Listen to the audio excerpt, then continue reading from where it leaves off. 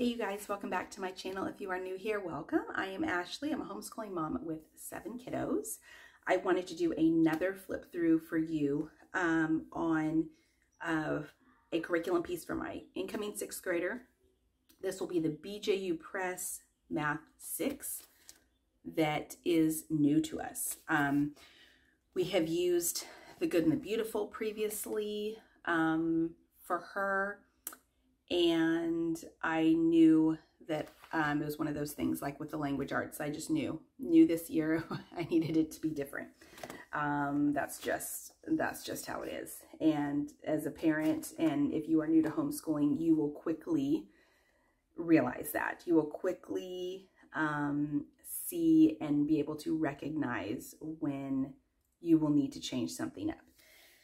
And so I was in need of a curriculum for math for my incoming middle schooler that was not super lengthy, that did not have 10,000 practice problems, that did not just have all these different games that went along with it to where you would just continuously doing the practice without needing to do the practice. She is my kid that wants to finish everything and, doesn't want to skip things. And so even though I would tell her, do not worry about it, it was almost like it was an incomplete feeling if she didn't finish it.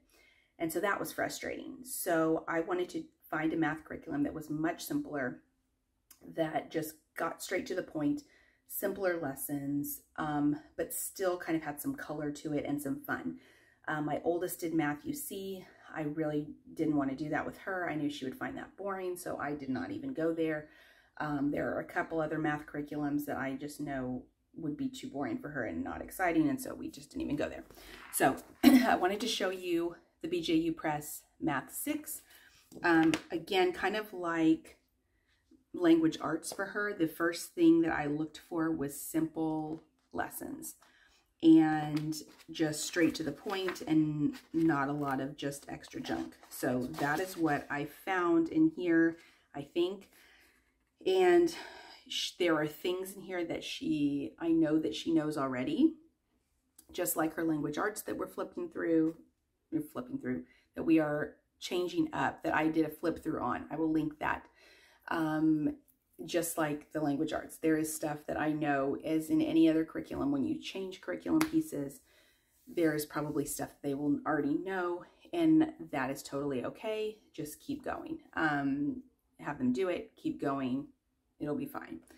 It's better for them to that than to struggle. So this curriculum has all the table of contents starting here, and it has cumulative reviews after each section. So for example, you have number systems is the first section, so decimal place, adding, subtracting decimals, positive and negative numbers, etc.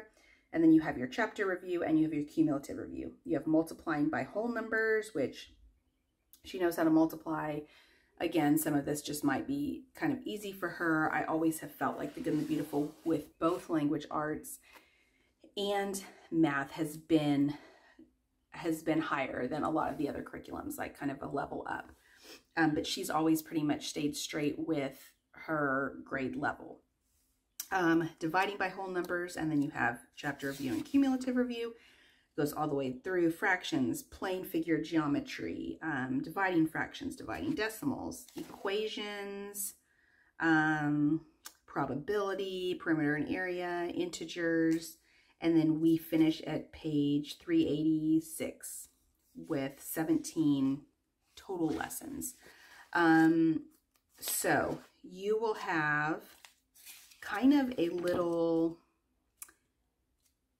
I guess a short lesson, which you as the teacher can go over easily. 6th grade, I don't anticipate needing a teacher guide. But sometimes, like I've always said, I look at that and I'm like, did I do that right? I don't remember if this is right. So I just kind of play it by ear and see so far, it's just been the upper middle school that I've needed help with, just to double check. But also it's quicker because then you don't have to sit there and try and figure something out. You can just look at the answers and be done with it. But let me just show you how easy these lessons are. So your first lesson and work is these two pages, your whole number place value. And then you go into adding whole numbers, and it's just this. So you have your lesson with your key terms, and it kind of gives a short little summary.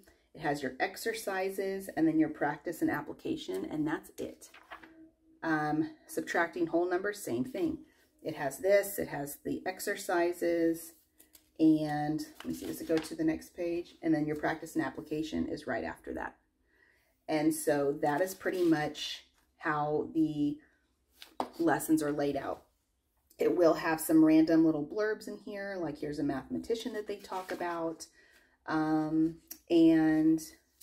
But pretty much if they read it, this is your lesson. There is no video, anything like that. This is your lesson. You can read it with them. They can read it alone. However they learn best, go with that. Let's see, solving problems. Let me see if I can find the, I want to find oh, here we go. So the chapter review. So it goes about 20 pages, 21 pages, and then you have the chapter review. So chapter review is this page and this page. And then you have a cumulative review. So if you had more than one lesson that you were doing, it would, I'm assuming, incorporate both of those chapters in there. So that's 3 pages, and then you go on to 2, which is multiplying by a whole number. Now, she knows how to do that. She will probably know how to do quite a bit of this. Again, I'm okay with that. I want her to become familiar with this curriculum if this is the one that she wants to keep going with. Now, in high school, different story. In high school, we are going to be using a different math regardless. Like we'll be using Shorman math for my oldest in 9th grade. But I go year by year. I go year by year and I see what's working and what is not, because that is the only way that I can do it. Homeschooling multiple children in multiple age ranges, multiple grades, with different learning personalities and different ways of doing things. That's just how I have to do it. There's no other way around it. So let's see, your chapter reviews. At the end, there are some extra daily reviews for each chapter if you feel like they need it. So the option to have that extra practice is there. That is what I like. If I need it, it's there, but I don't want it incorporated into all of the chapters, all of the lessons, every single day, because it's just too much. And so again, she felt like she had to do all of it. And I'm like, no, you don't have to do all of it. You understand it, move on. But the way that they incorporate it in there, it's like part of the full lesson. So your lessons would be like so many pages. And that's what I just needed, simplicity. I'm all about simplicity for curriculum at this point. Yes, so there is not an answer key or an answer guide on here. I think you can get it online if I'm not mistaken. I will look and see, but I just wanted to do that quick flip through because I wanted to show you how short and sweet and simple these lessons are in relation to what we've used, the good and the beautiful, which again is fine for people that like a lot of extra stuff.